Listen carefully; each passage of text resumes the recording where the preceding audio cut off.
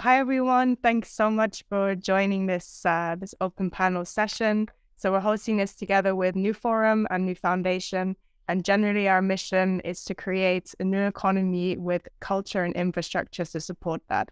So this research session is really going to be interactive, and we have different parts of this with our amazing panelists today, Scott Moore and Yancey Strickler.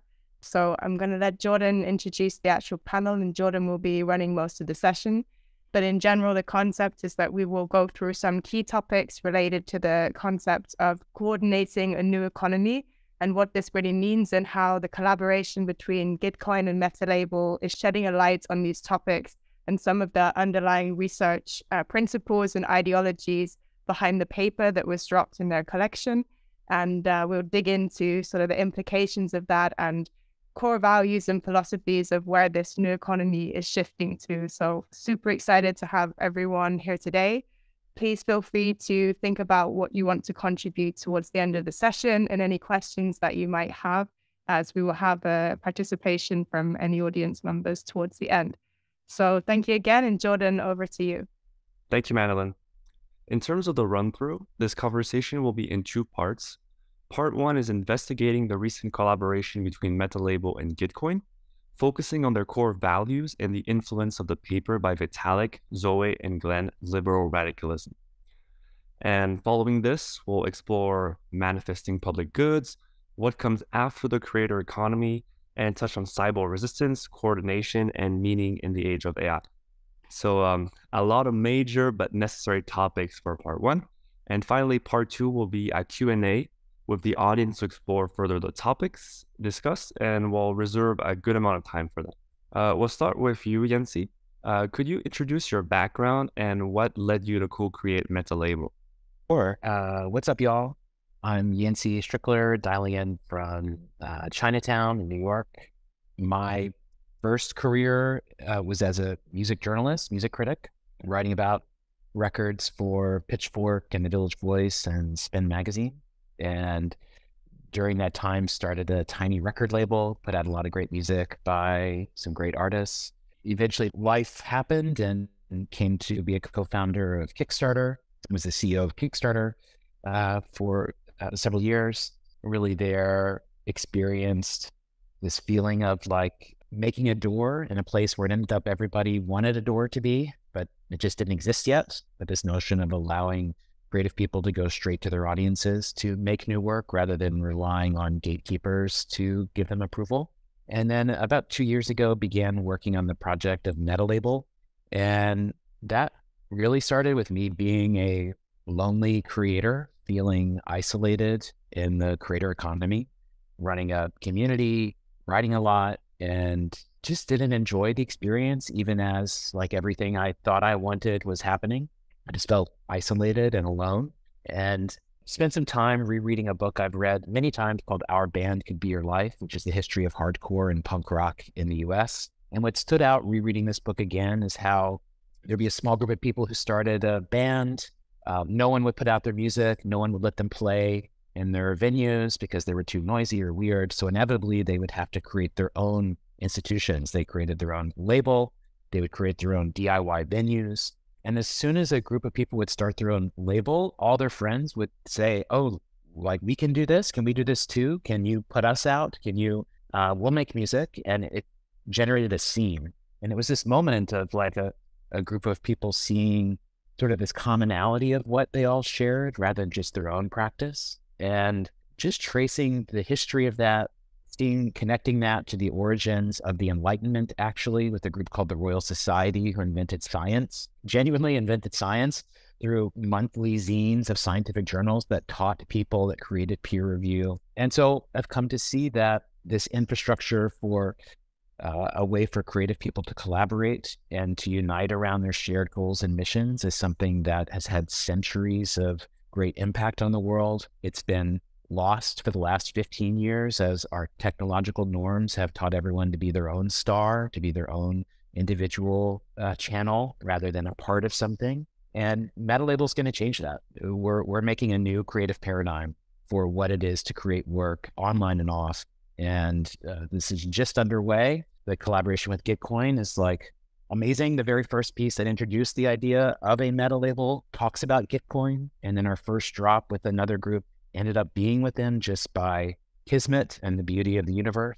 And yeah, we feel like we're at the start of what will prove to be an extremely meaningful journey of helping other creative people feel less isolated and be a part of something bigger than just themselves. Awesome. Thank you for sharing, Yancey. In terms of the creative paradigm and what comes after the creator economy, we will definitely touch on this topic. Scott, to bounce back on what Yancey just said, in the quadratic funding preamble that is part of the collection, you wrote that the original paper from Glenn, Vitalik, Zoe on liberal radicalism was quite influential on you in the creation of Gitcoin. So can you tell us about your background and the core values of Gitcoin with regards to this paper?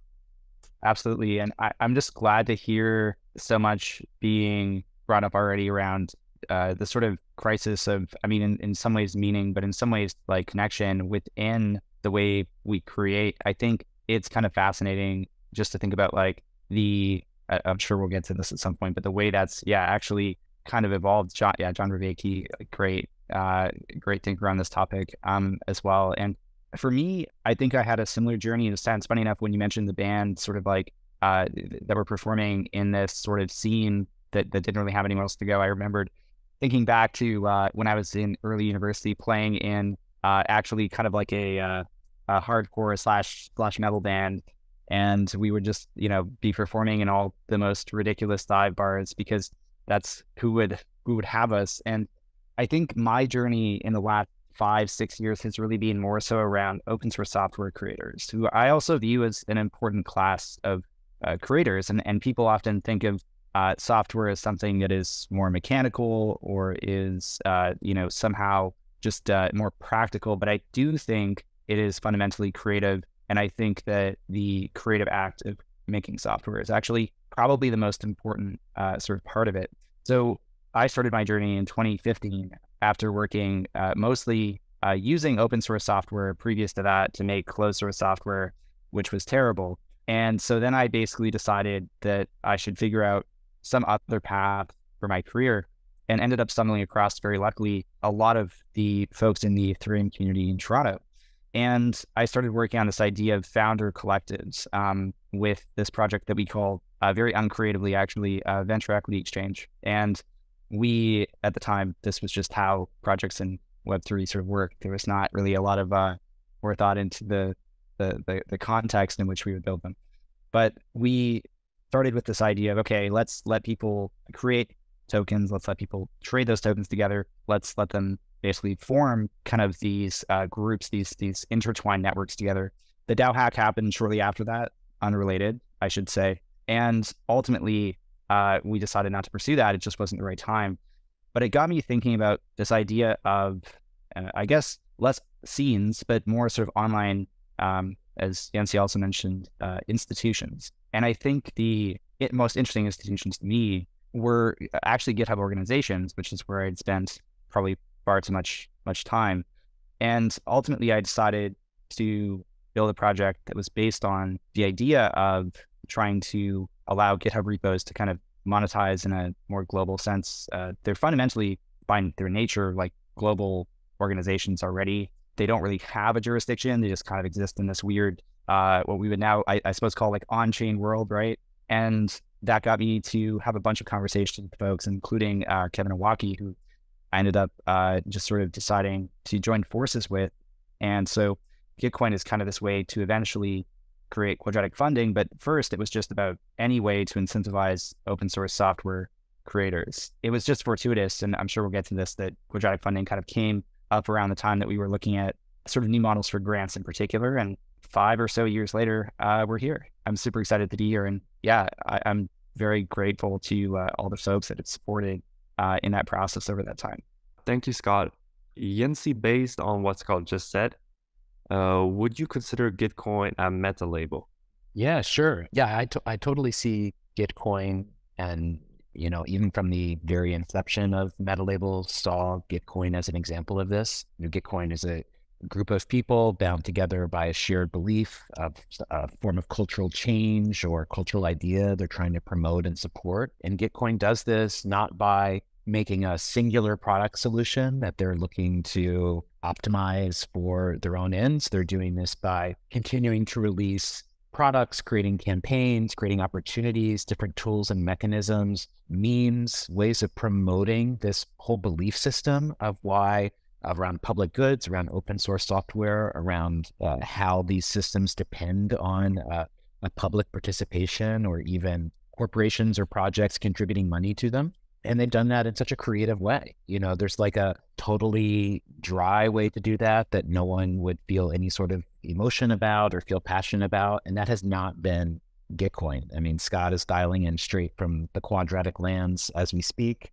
The work of him and Kevin and everyone there has just been phenomenal. And it's that mix of like cultural point of view, mission, seeing something larger than you. That's just so powerful. And I think it's like kind of the meaning a lot of people are hungry for, right? Like, why do a lot of people feel dissatisfied? Well, their job feels meaningless.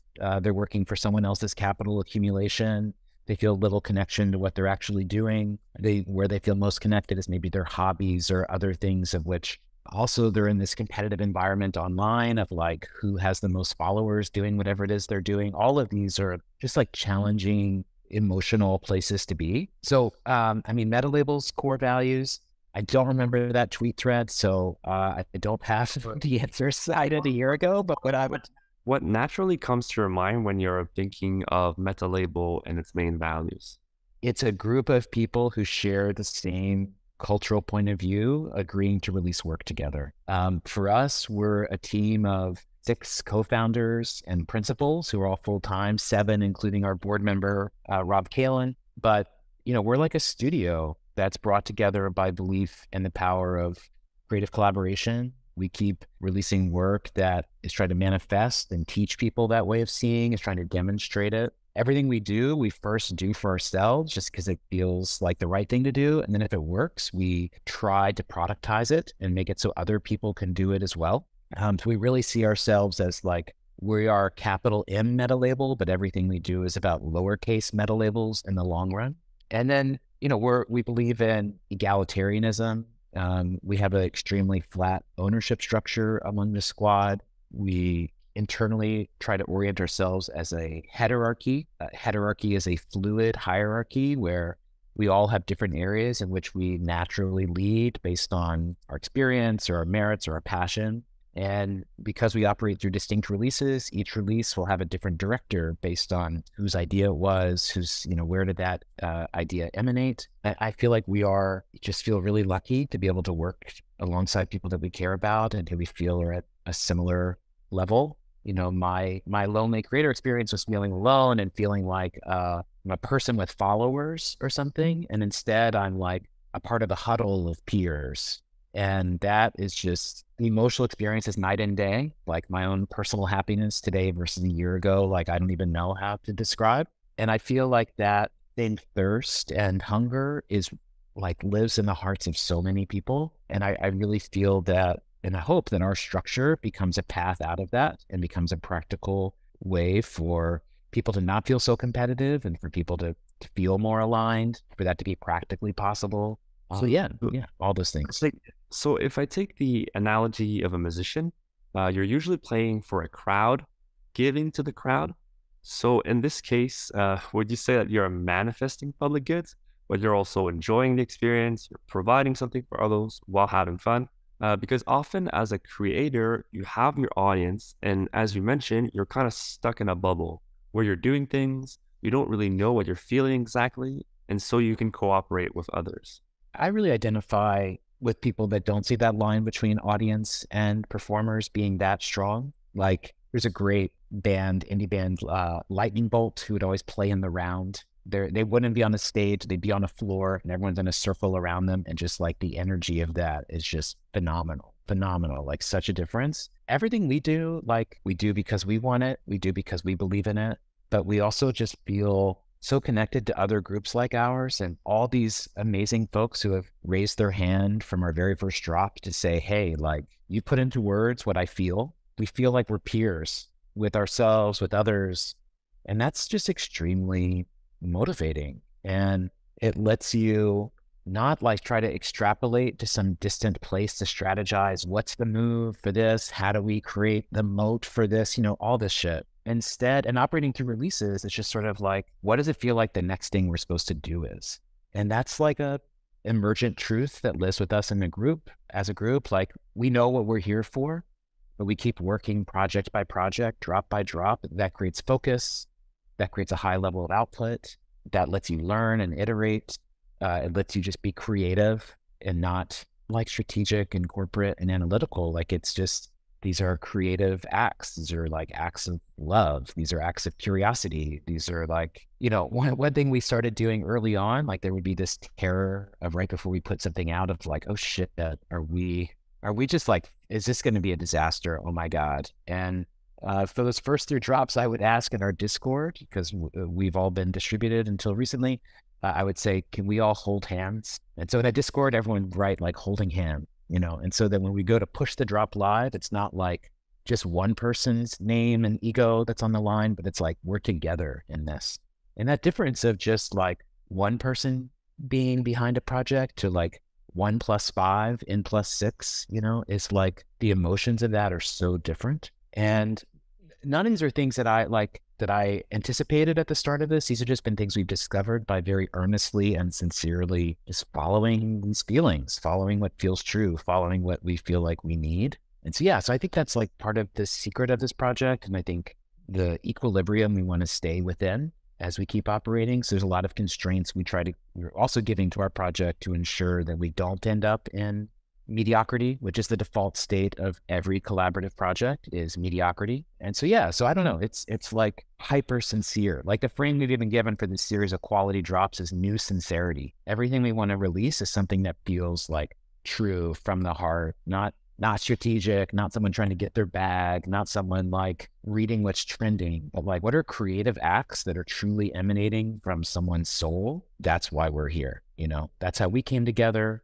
That's what we think is most powerful. That's what we think resonates. And that's like, that's kind of in the room with us whenever we're making choices. Scott, do you want to add something to this, especially in terms of the collection or what Yancey just said? I just think it's a really important topic at a time when I think every scene goes through this process. And there's some really great writing on this, like Meetingness has some great pieces on this. Venkatesh Rao has some great pieces on this. And like, I think it is, which, I think is what happens when sometimes you can't really just like passionately align on a given direction. I think that's such an important thing to like consistently be able to do. And we're hoping, in some ways that QF like pluralistically allows people to do that. Like, ideally, if you have tools for this kind of coordination, you can better do that. But I think it's also this constant battle to keep that kind of level of passion sort of alive as scenes like Ethereum or Web3 or whatever we want to call it grow. Even that alone, right, is sort of a part of our challenge. We have all these terms and we kind of have to keep changing them because they keep getting co-opted in various capacities. So I definitely resonate with those challenges, and I think that's been like something that we've like really strived for in our work. And I think that's being really critical to keeping something sort of like the liberal radicalism vision of quadratic funding, which in some ways actually I think ties really nicely into like Yancey here, like post-individualism work, alive. And I think that's something that is probably one of the most important things for anyone sort of listening to take away from this is, having those rituals, having those processes to kind of like embrace, I think sincerity is a great way to put it, but I think in addition, emotional resonance is really, really just important as you build and as you scale any kind of movement. And this is the right moment to have both of your takes on the creator economy and what comes after the creator economy. Yancey Metalabel co-wrote, with multiple authors after the creator economy, Could you tell us why you think the creator economy is not the right term necessarily, and why we should focus more on the term ecosystem, on multiplayer creativity? And after this, Scott, in terms of Gitcoin, how are you going from kind of a more developer community to creators and developing over the years? Yeah, I mean, I think creator economy is a VC term. It was a term created by A16Z to talk their own bag, and that's why it exists. Straight up, it's to create more capital inflow into a category of projects they saw themselves as being a leader of, and people have adopted it. People have adopted that phrase. The challenge of that phrase is, to have it be about an economy, of course, is to make it transactional, is to make it about what is the financial upside of this. It's like, what is the total addressable market of creativity? We're going to get 1% of creativity on our platform and make it automatically recurring payments. It's like bleak fucking shit. And so it's just a capitalist mindset. Now, if you go back to before that term, Kickstarter predates that term. Clearly the internet has always been a powerful tool for creative people. Like the engineers who invented the internet were creative people. Like Tim Berners-Lee is a creative person. Like it is a natural habitat for especially people who feel stifled by the real world to discover and manifest and explore who they actually are, and to do that with the freedom of obscurity and anonymity. And, there's been no greater distribution or communications platform in, human history. And so all those things are like so powerful, and all that power predates the people selling their bags and trying to hype this up and announcing they're making a creator economy fund and all this shit. And so the issue with it is that it actually has very little relationship to creativity or to an artist's life. Like, I'm someone that believes that all creative people are like speaking from the same source, this new sphere, this idea space that we're like seeking to represent truth from as filtered through our own experience. And like that is the creative act. That is why it's worthwhile. Like creativity is important, whether or not anyone looks at it. Whether it sells or doesn't sell is not important to judging the quality of a creative work. Whether you publish it or don't publish it has no bearing on the meaning of a creative work. And so just the framing of creator economy, it's just such a dead end. It just says the point of this is maximizing followers so you can maximize income so you can blah, blah, blah, blah. And that's just a treadmill to unhappiness, but it's also a treadmill to good returns for VC funds. And all they do is tweet all day, because that's the job, is to position yourself as an influencer. And so creative people looking for meaning and how to succeed, they end up listening to VCs way more than they should instead of actual creative people. And everyone's been like Kool-Aided into this shit. And so, yeah, it's a temporary condition that has been marketed to death. How do you think, Yancey, or maybe I'll ask you, Scott, how do you think that in this new paradigm or economy, we can empower creators? So if we don't call it the creator economy, if we have a new system, what would it look like for you? Maybe, Scott, you can touch on this before Yancey. It definitely resonate with all that. I think that it's just crazy how in some ways, and I think this is all probably emblematic of the same or like related problems. Maybe they're not exactly the same, but like there's certainly just this culture we're in, which is partly like result of 100+ years at this point of like not capitalism itself necessarily. I actually like not going to go and like defend it, but like I think there's like a lot of like value in some kind of like model of like return, but probably not the same one that exists in VC contexts today. But I think that like there's this 100-year trend towards trying not to create, but to extract. And I think that is where the incentives have fallen off. And I don't think that there's any reason it has to be that way. I think it was maybe Toby Shorin who I originally heard this from, but this phrase of the economy perfectly encapsulates that to me, because the entire idea of, calling something like Yancey's saying, the X economy just totally flattens like the actual value and reason and meaning behind that thing. And I think that's fundamentally a mistake. And I think it also probably, I guess, ironically or like counterintuitively, like restricts the actual value that thing can can create. And I think we're all talking about sort of aligning AI and so forth. Like, I think it's just like a matter of kind of aligning ourselves around just how we think about what it is that we value and coordinating around that. That doesn't really directly answer your question, but I just really enjoyed those pieces. But like, just to like quickly touch on the question, like, I think the way to empower creators is one, to release, to some degree, those constraints. And I think secondarily, to figure out just different mechanisms beyond the traditional economy for them to work within. And I think like metalabels are a great example of this. I think new types of on-chain, quote unquote, coordination are ways of thinking about this. And I think probably most fundamentally, we just need to actually create new models for creators to connect with each other, understand each other, and to do that in a way that, isn't flattened by the dimensions of the mediums that we're choosing. Widespread financial precarity is an inescapable truth of most places in the world, and creative people are just as much a part of that, if not more in some cases. The part of the creator economy that speaks to people is, maybe this is my way out. Maybe I can leave my shit job. Maybe I can dedicate more time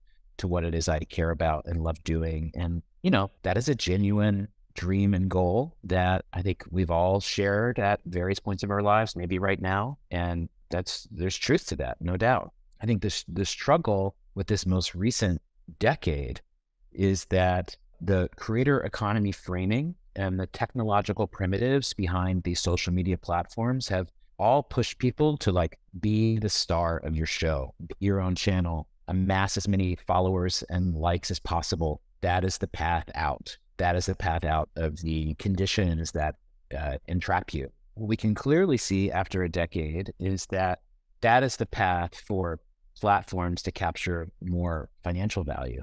That is a path to drive activity and to please advertisers. The fact that a creative person may get paid in the end off of that is like truly secondary to those other concerns at the biggest possible picture. I think the way out of that is we challenge those core assumptions that says the people with whom you most share a point of view, like right now you feel like they're your frenemy. If they have a really great newsletter that goes viral on the same topic you write about, like you lost and they won. And there's like this weird feelings of jealousy that arise in us. And instead, we need to find structures by which people with whom we share the same worldview, where we can support each other in a genuine way. And so like the world I see is one where for-profit companies exist to maximize capital returns. Nonprofits exist to maximize a mission, a social mission. And culture labels and meta labels exist to maximize a cultural vision. And a meta label is an operating system for a group of creative people who share the same worldview to release work together and to share resources and support one another. The system we're building and that we're demonstrating with Gitcoin and Songcamp and MedLab and more groups to come is going to show how a group of people who might not be immediately connected to each other, but how they can come together and release work that manifests their shared vision. They all get paid. It generates a return to their treasury of their group, which can be used to fund next projects, to put out other people's work, to give yourselves advances, to do larger projects, and to break the sense of you must compete against everyone else for attention and for your work to stand out. Creative people want this. Like, this is how we naturally operate. Like, the feeling of collaboration fills us with love and spirit because it's truthful in a way that grinding away to win like fills us with dread and emptiness because it is that. And I really see the past decade as it's just about these technological conditions that we've lived in as just this very first phase of the internet. It's just this period of time that we're going to look back on and be like, oh my God, can you remember when we all did this? And it's going to feel silly. And I believe in my heart of hearts, like 3-5 years from now, this is going to be such a normal way of seeing things. And it's what is already in people's hearts.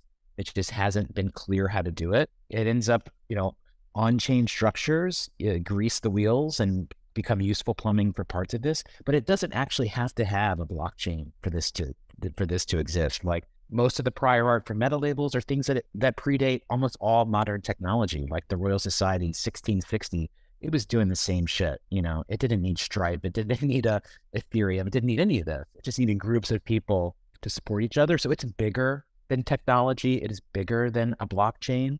But, what the on-chain era has done is made it more apparent how we can do things like that, how we can share resources, how we can de-individualize and move into a post-individual universe online. And that is what's happening around us. Like, that is the bigger story that's bigger than any of us, that's bigger than any of our projects. It's happening. Now, VCs will figure out their way to reframe it to their bags, but like that truth is it's going to escape the narratives. It's going to be real. Scott opened Pandora's box earlier, mentioning AI. And so if we're in this new economy of meta labels, how can we empower creators in a world where there is artificial intelligence? So we have TikTok, Meta, Google, and they make money by having users addicted to their content. It's a bit cliche what I'm saying, but there's a large truth to it. And so in the era of meta labels, of artificial intelligence, how do we empower the creators, and how can we use AI? Will it be a good thing for creators? So don't expect a perfect answer. We can't read the future, obviously, but would love to hear your takes. Scott, do you want to go first? I just think, everything we're talking about is particularly relevant to where the ecosystem, I fall into this trap of, I think a lot of people do, of saying like the ecosystem or the space, but like we're just talking about like people working on these types of tools, more decentralized technologies. I think for me, that group is definitely getting to the early majority, like sort of phase of its life in which there is more risk of capture, and there's more risk of corporatization, and there's more risk of us losing this sort of like ethos that we sort of started with. And I think, to answer your question, like I think this is particularly important in this sort of like post AI world in which the stakes accelerate. Not to be at the risk of being just repeating every podcast out there, they're exponential. It's big. It's a large increase in the stakes. And the point there is that if we don't get this right now, we may not get it right at all. And that's like very bad for not just creators, but just for all kinds of activities that we all participate in the world. And by in the world, I mean also like increasingly online. Like, the world is digital now. And I think that's kind of to some degree what Yancey, you're saying, with like the last 10 years of the internet are just this early stage where we kind of viewed as this other thing that we like weren't really actually on, that we weren't really like doing most of our living on. And I think that's definitely flipped to the point where like most things are actually starting digitally and then being like kind of mapped to or like instantiated physically, versus the other way around where you have some local community and you have like your forum or whatever that might be. So there's a lot at risk if we don't get this right. And I think that the power of AI is, on the one hand, we have like the ability for anyone to kind of take the entire collective memory of humanity up to 2021, I think, right now, and to leverage that to create new things, which I do think is fundamentally a creative act, by the way. Like, I think there's a lot of controversy around like, how does this add, like attribute value and so forth, which I think is like extremely valid. But the problem isn't, how does this attribute value? The problem is, who benefits from that attribution? And I think right now, to your point, there's like 4 companies basically who I think their entire strategy for the next 10 years will just be acquiring as many new data sources as they possibly can to then find ways to slightly improve the outputs of their LLM so that they can slowly increase their profitability and so forth. And that's a massive consolidation of power. That massive consolidation of power not only hurts creators, but again, just will generally create huge amounts of inequality that will create like political and other forms of instability, which is to say, like, even just practically, this is actually a very important thing for us to be mindful of. For anyone listening who has potentially any policy making decisions, I don't think that means that we should just stop AI. I think it actually means that we should decentralize it in some fashion, and the controls of it. Yeah, basically, if we can get this right, on the other hand, to be less doomer about it, like there's a real potential for us to like fundamentally reconfigure how we think about creative acts and to do that in a way that actually is fundamentally more collective. When it comes to cyber resistance, right? So in this new paradigm, in this new economy, how do you offer creators proof of skill, proof of humanity, obviously Gitcoin passport? You can maybe touch on this, but do you also see other options to really go beyond in this new paradigm? I think you actually just need a lot of signatures. Like, I think that's like kind of like, there's a great piece by Andy Tudhope, who kind of was the real creative genius behind a lot of the kernel syllabus. And I think his point with the signature economy, or hopefully we don't call it an economy, but like a model of like signatures online. The point of that is to have attribution without needing to even really think about it, and just have that be even secondary to the act itself. And so you stop worrying about the like supply chain of your like production of your art, and you start worrying about like just producing cool things that will naturally make their way into this sort of zeitgeist, this like egregore that we're sort of creating. To tie this all sort of together, like the benefit, the like pro case of this AI world is actually that we can create a form of collective intelligence. And I kind of would differentiate these perhaps in a way that WSDR and others have done like better or more holistically, as the difference between coming to decisions with a group of people that are like in the present, that are with you now, and then making decisions sort of just like based on these ghosts of like past like things that we've done collectively, that are now sort of like in the machines, like quite literally.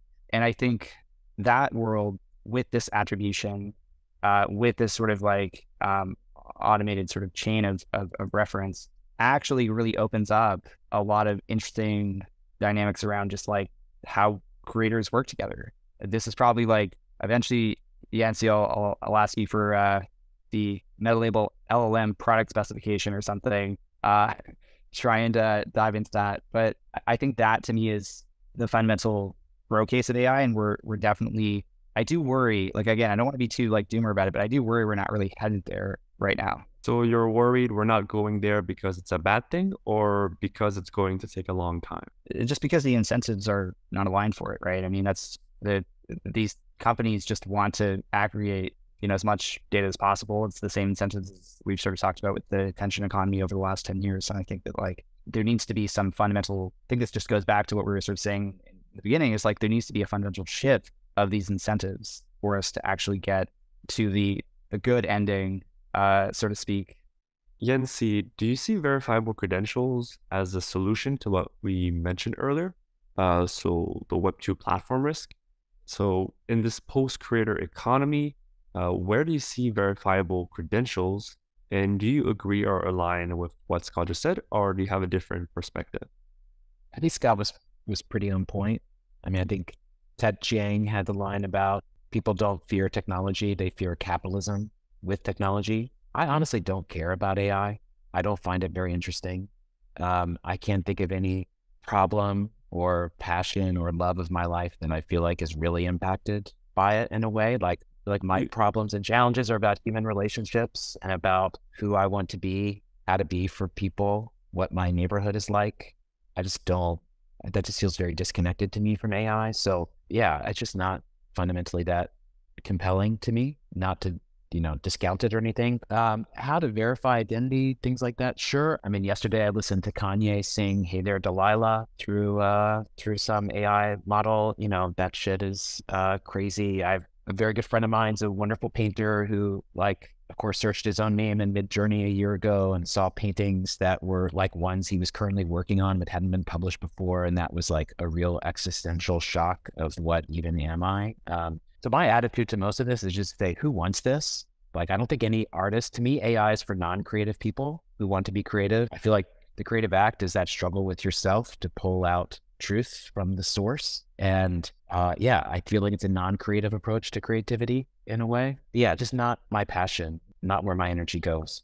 Awesome. I think this is the perfect moment to open up the discussion to anyone in the audience that has a question or would like to share their thoughts. Maybe we'll start with Sofiane, our solutions architect at NEWFoundation.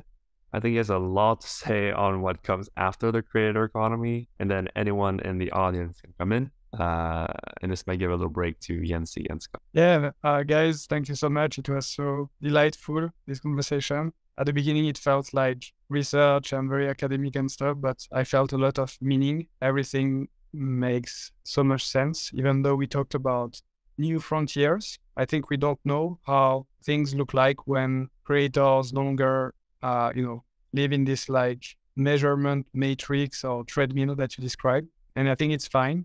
We have to explore. I think that any innovation starts with the directional thinking, and then we will figure things out as we move forward. I definitely see with Web3 a reunion. One thing that Web3 does very well, on the technical side, everyone is like kind of divided and like, oh, this layer one or that technology and whatever. But on the purpose, I think it has been an instrument that has reunited a lot of minds from like all horizons, finance, technology, creativity, content, and so on. So this is awesome. And you are a great example of that, I think, because you come from like different backgrounds and you are collaborating and reaching consensus on like those very important topics. I would encapsulate actually creativity into a maybe an even bigger container. So first, I completely agree about engineers. I think that maybe the container for creativity is choice as like the biggest, way to look at it, from like the way we choose to act. Yeah, the expression of like our being, and not necessarily like where we come from, but like what we decide to do, what we curate, what we execute. And yeah, I guess my question, actually, it's funny, I was ready to like start with an AI question, but I think you covered like most of the points. I would say maybe the main one is like, what do you think about the power of the fractionalization of creativity and the ability for humans to co-create through basically being able to make like all those decisions, all those like micro decisions, all this curation part of like a loop. And so it kind of gets into the territory of like the way reinforcement learning works with AI. But we could remove the AI and say, okay, the starting point actually of NEWFOUNDATION and where it all started was in 2014 when Tumblr started to disrupt the fashion industry. So when you look at fashion, basically all the like value of all those brands, all the consensus that is reached on like this brand is cooler than that, there is nothing tangible about it. It's completely based on consensus. And then Tumblr came and it accelerated the consensus from the fashion week, and it created this like very interesting like cultural revolution within fashion, with Kanye also that's played a role in that. And so all those like micro decisions, all this like gossip that happens between people about this and not that, and like this whole like curation that shapes culture and that brings people together into this like co-creation of the zeitgeist of like, this is going to be 2025, let's say. And we will look back at it like 30 years from now and we say, okay, that was 2025. What's your take on that in terms of like technology and how people basically find the path towards consensus? I think that like, exactly, I actually agree with the idea of consensus building as the important question here. Because like, I think when we talk about, like any, whatever, like AI, these things, there's this idea of like this thing that's totally separate from ourselves. And I think that's sort of where we're heading. But I do think that like this idea of more like collective intelligence is just like a almost enhancement or like kind of like cybernetic like approach to the way we view these tools. And I think that like in the context you're talking about, the question is like, how do people like more like accurately share references or like ideas with each other? So an example would be, I have an idea of a piece in my head and, I don't really know how to articulate that. Like if there's better ways for me or like better tools I can use to articulate that, whether that's something that's more generative or something that's like, for example, like more expressive, like a pedal with a guitar, like something that like better captures the emotion that you're trying to convey, then if we're collaborating, we can actually better create together from that better projection of the like mental map that I have that I might not like properly otherwise be able to express. And so I think that to me is an exciting like potential outcome. I think we need to do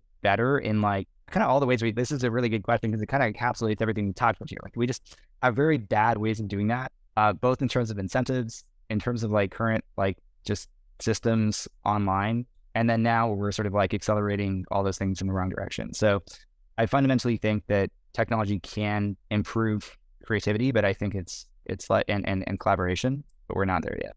I mean, this is a reason why I'm glad that the age of Twitter is over, because that was a period of clout chasing, social peacocking, to where now I think we've reached an age where more people are invested in predicting a thing is going to happen than they are actually doing anything. Because in the land of VC, you coin the term, whether or not you make anything, hey, you coin the term, you get the clout. And so trend forecasting, all that, it's a form of social peacocking and clout chasing that, appeals to a certain mindset. And, it's fine. Just the danger is it takes energy away from actually doing the shit, which is what is truly required. And yeah, so I celebrate the demise of Twitter and think it's a top 5 thing to happen to humanity in the last decade is its self-implosion. So I say 100% yes. It's just ridiculous to me that and this is again part of the acceleration of the space again, I'm going to keep saying this, but the space, it's the acceleration of okay, you did something for a month and you kind of put a piece out about it, but what did you really do exactly? What did you really, and what was it to you? What, was it, to your point, authentic to you in some sense? I just think Twitter, really accelerated that trend. I don't know if Twitter is in demise yet, but if we can try and make that happen, I will full send that. I think Elon is Gorbachev is my theory. Actually, it's an inept reformer takes it down from within. That is in the process of happening. I love that. Bring on the post-Soviet states of social media. I see a couple hands up. Maybe Jules, do you want to do a short intro and go for it? Thank you guys both. What a lovely morning. I love talking about this because I'm building Enzo, which is in the intersection of Web3 social and fashion. And as we know, fashion is all about status. And we talk about it all the time, and especially with Gen Z. And I would love to see how you guys see the future work. I know it's a little bit off, and kind of your understanding of what Web3 social could be for Gen Z, especially since it's, Gen Z has focused all their life on the internet. So I am always trying to understand how fashion can create more impact. But my sole purpose in all of this is focusing a lot on how brands and designers can actually own their market. So if you guys can talk a little bit about that, that'd be amazing. The thing that resonates to me about that in Web3 and Web3 social generally, this is the thing that I think we've circled around here is what is the difference between audience and community, and how do you actually build community?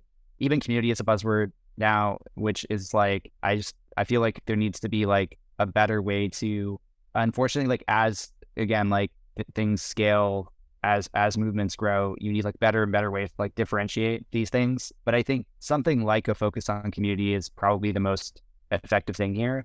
And I actually think focusing on community without that being even tied to a token or tied to any particular financial item is sort of the way forward. And again, I would just sort of highlight Andy, I think, as someone who has done a really good job of really articulating that with Kernel and trying to figure out what are the concepts in this new sort of world we're heading to that we should sort of latch onto and find meaning in, and how do those basically improve our relationships with each other. I think if social media in some form, I don't think maybe social media doesn't need to be a fundamentally bad term, something like that can be created, then we'll be in a much better space. I do worry about this though. Again, I'm just it feels like a very hard problem to me. I don't know what comes next after this. I don't know. Not to put you on the spot, Yancey, maybe you have a better idea. Sure, I'll let you all know what's going to happen. So I think your perspective, Jules, is extremely important and valuable. True internet native, that is human history moving forward. Kind of starts with you. There was a fascinating thing that happened in the year 1000 AD when in Southern Europe the Catholic Church made these announcements that you could no longer marry your cousin.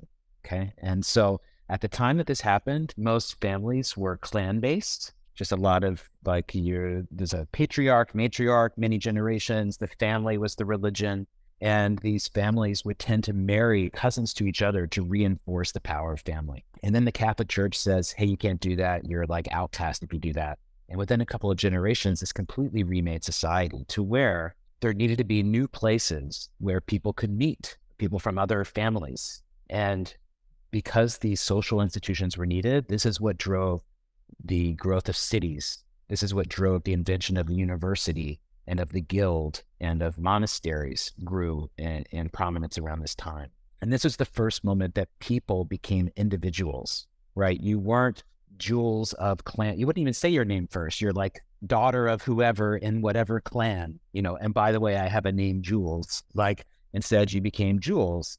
And what happened was that people began congregating, and then they needed these institutions that would help give them context. Like, how do I find a trade? How do I find people like me? And this is where universities, guilds, cities were invented. I believe that is the same process happening today, that the internet re-individualized us and made it so that we grow up in a geographic place, the children of parents, siblings, or whoever. We have this context we sit within.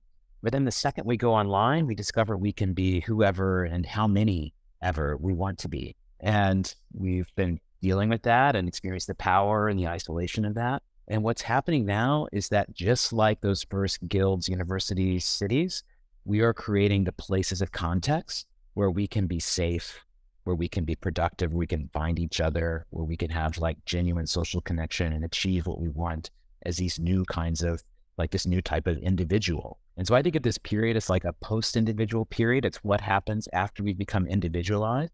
And what happens is we have to create ways of meaning and connection and like safety with each other. And this is the period we're in now. And I believe that like Gen Z and younger are especially going to be invested in creating these sorts of places and frames. And that this is how like we're going to get past we'll harness the power and get past the limits of these systems. But I think we're all like little ants in this bigger story, but it's very similar to something all of humanity went through about 1,000 years ago. This is so on point. I love that you said about meaning, connection, and safety. Like that is such a quote for me in this whole context. And I would love to like jump in and say various things on this whole topic, but definitely want to hear from Wonderverse.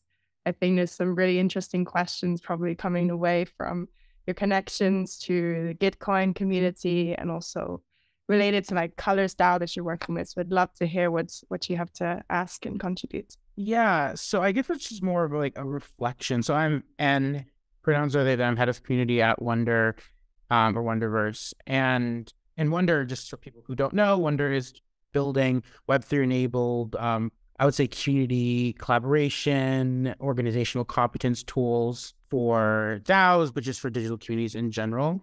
I think what I've been like, so I'll just give a little more credit to myself. I'm 27. My birthday's actually in a few days. I'm going to be 28.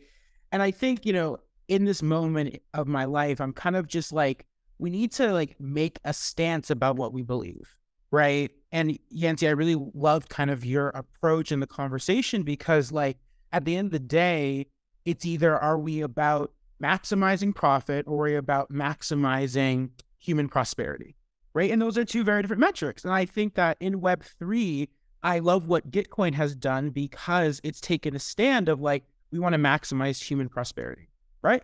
That's the goal. And I think under this kind of like, you know, at least in the US, so this like just heavy capitalistic framing where it's all about profit maximization, I think we get lost in the sauce. And I think it's actually quite simple.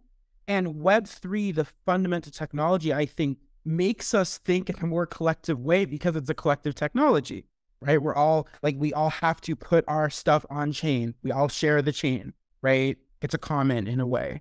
We just need to make decisions.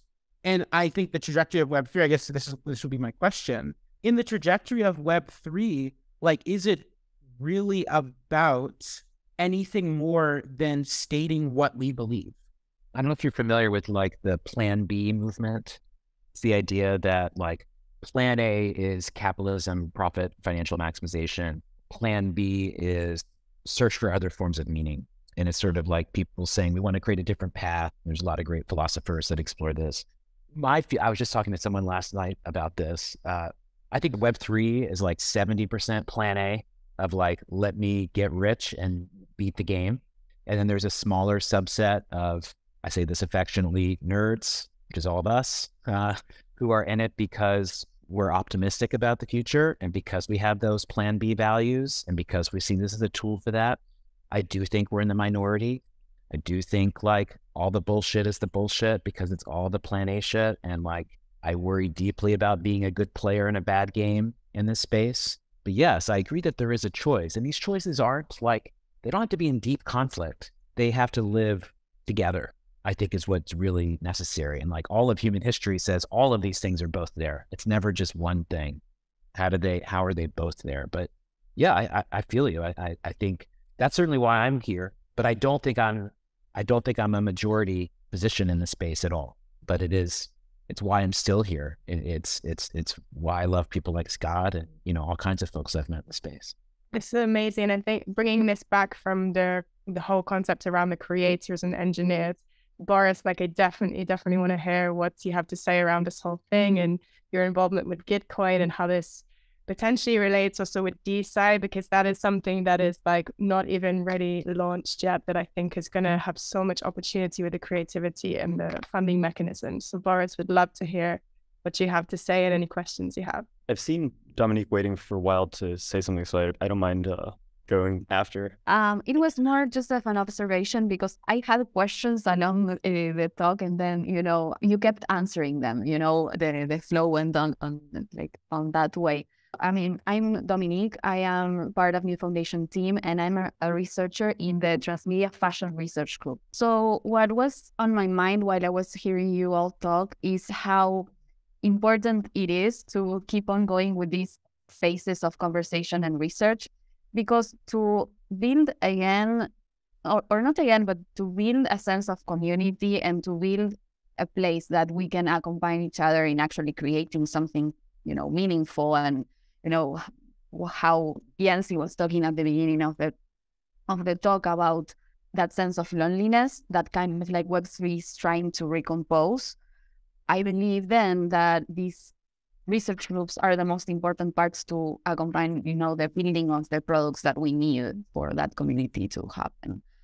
So we have another research group that is called Transmedia Fashion Research Group, and its main point of study, and I wouldn't say it's a discipline because I believe more and more that it's just a way of seeing things, is understanding fashion beyond just garment creation, and understanding fashion just as also as a way to kind of like prefigure the future. So how fashion is, you know, intersect by media platforms and by different storytellings that are actually, you know, living in the world with us right now everywhere. My main point here was to keep these research groups happening, to keep the conversation not biased, and keep, you know, press spaces where we can feel like we can be honest and not condescending. Because if we're always, you know, agreeing with what the other people are saying, it's just like we're not going to build anything different than what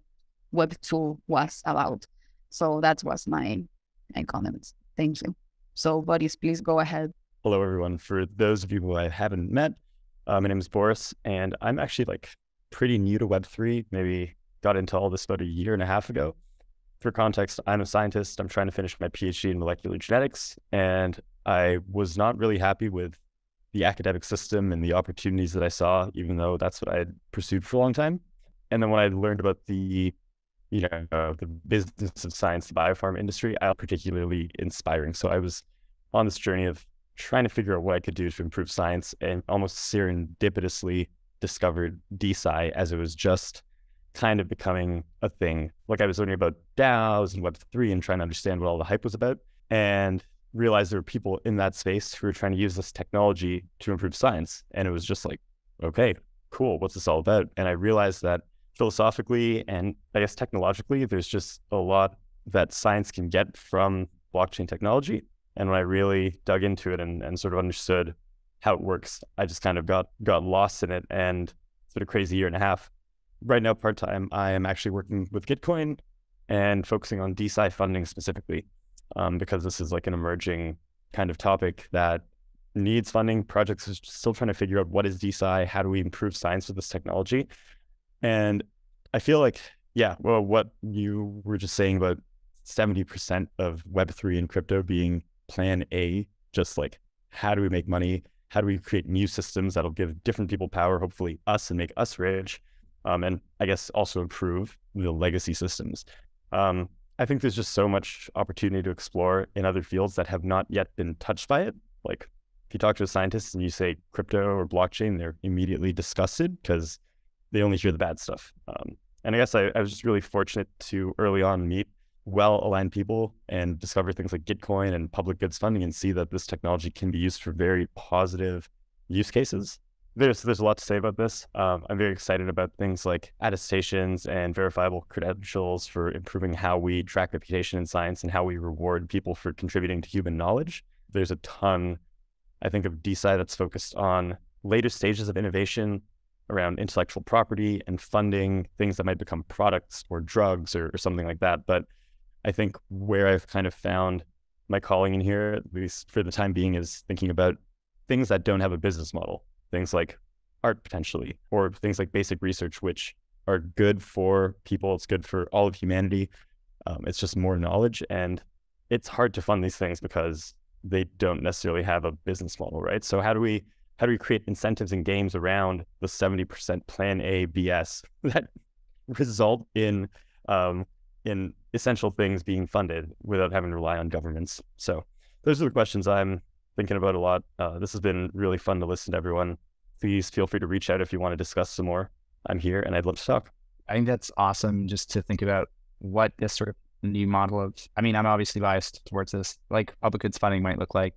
I actually really like the Web A, Web B framing. And the only thing I want to quickly touch on, which I thought of in that thread, is the fact that, and I think Yancey, you sort of touched on this, like it's not really as much of like a binary choice as it seems. It's actually like much more of a gradient. And the way that I think about this is actually going back to the sort of like optimism approach to like things like retroactive public goods funding, or how we basically reward value or like assign value based on like real impact, versus strictly just financial metrics, but recognizing that like impact can lead to sustainability. And that's one gradient that I think is important. But the other gradient is about the sort of Web 1, Web 2 divide. And it's actually in particular the work that sort of like John Perry Barlow did in like 1996. He wrote the Declaration of Independence for like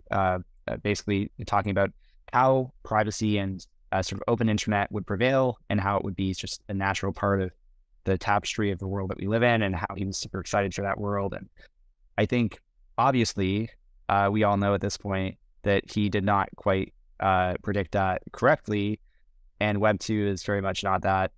And I think what's interesting to think about there is that the moments of change that we go through as a society, and this is sort of to your like point of like, do we have to just like choose and define our values? It's not always a switch that's just flipped. We have to basically kind of consistently and kind of unrelentingly work towards these things. And even when we think we might be in a position that, Web3 has ossified or solidified into some kind of sort of idea of the future that we align with, we have to just make sure that we're still pushing those things forward, because it is always this gradient that we're in, and we could easily just be like John Perry Barlow and just accidentally end up in the wrong domain without sort of like careful deliberation. So I just think that's a really important point, because Web3 I think is rightly decried in some ways as like, because of the 70% as just now sort of being like financial games. And I think we sort of talked about the fact here that, a lot of that is fueled by various sort of like background forces. And I think it's sort of incumbent on us to keep having those conversations and making those statements of values, just so that we don't end up sort of in Web 2 in a sense.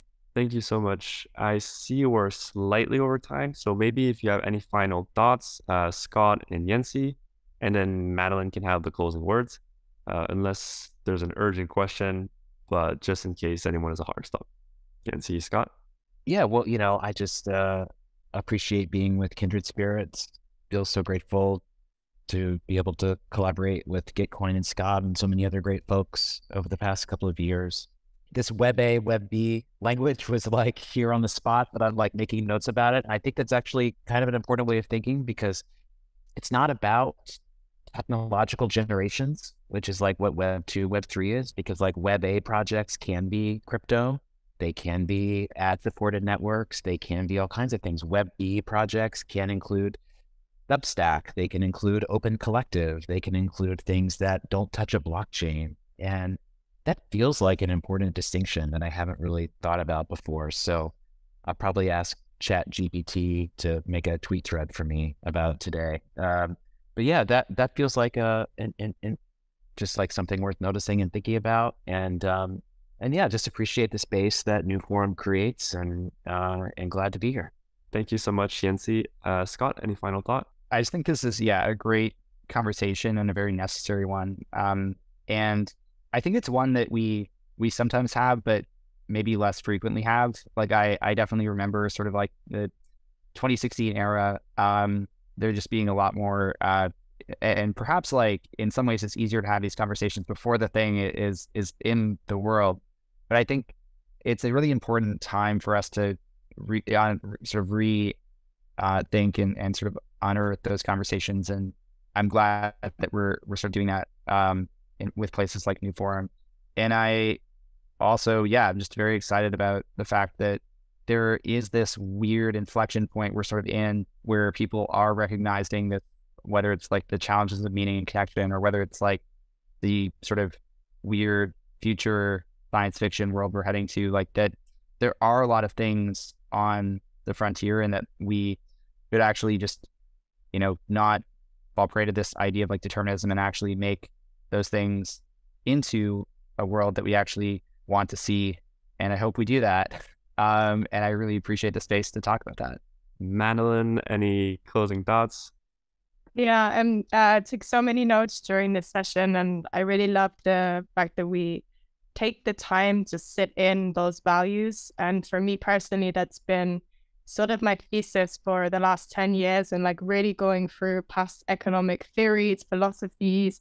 I love, Yancey, that you mentioned the Enlightenment right at the beginning, and this whole process that is happening, and why we're trying to have these conversations is to really think in a more meta-modern way. So even beyond the Enlightenment, after the Enlightenment came the post-structuralist, the post-modernist, etc. And all of that phase, I think, is happening now. But what that phase had was the printing press. And that kind of accelerated all of those thoughts. But the process that we have now is that capital is being connected and engineering is being connected to this sharing of thoughts. And I think that's just going to absolutely fly to like actually put coding your values on the blockchain and in these different technologies. And this is so personally motivating and fascinating to me, and to everything that we've been trying to co-create with this concept of a new economy. And new is in every part of our ecosystem, something that you're going to find, because that is really what's important, is this idea of innovation. And how do we find through all these different players in the ecosystem? We've had it in Cello, have been part of the audience today, and we're going to talk more with them. But it's really like all the different parts and pieces that have to come together to make this new cultivating and curating value, and doing that through meaning. And something that's always been sort of core to my own research has been the idea of the human theory of value. And it's something that I've been thinking about a lot in terms of also the structure, protocol development, dApp development. We touched a little bit also on social 3 and all of those conversations with Jules and Enzo. And I think it's just the time to have that ownership and the ability to curate in a non-toxic environment, and to be able to actually have reflective thought through social media, and no more like of this necessity to have followers, necessity to not pay attention to the value that's actually being curated and created.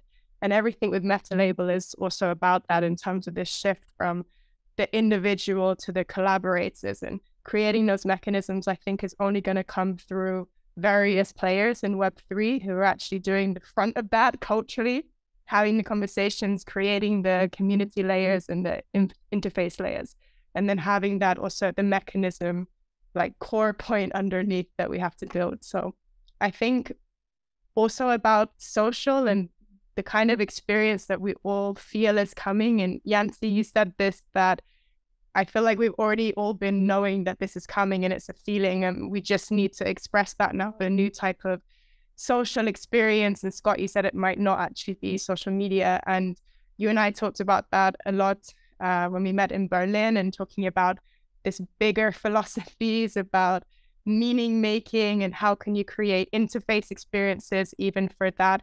And that's exactly the topic today, is about coordinating and curating that meaning. And for us, we're also looking at a lot of inputs, for example, Fernando Flores and all the work that has been done there about coordination. And it's something that we discussed before, but it's all of those philosophies that I think are resurfacing at this moment.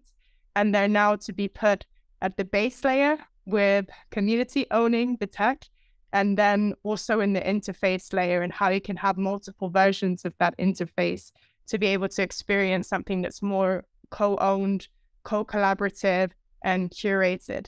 And that, I think, is creating a sense of safety that we haven't had on the internet, especially for creators.